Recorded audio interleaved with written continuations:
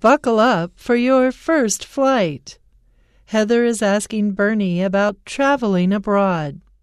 Hey, Bernie, I just got my passport. I'm so excited about my first overseas trip next month. Anything I should know?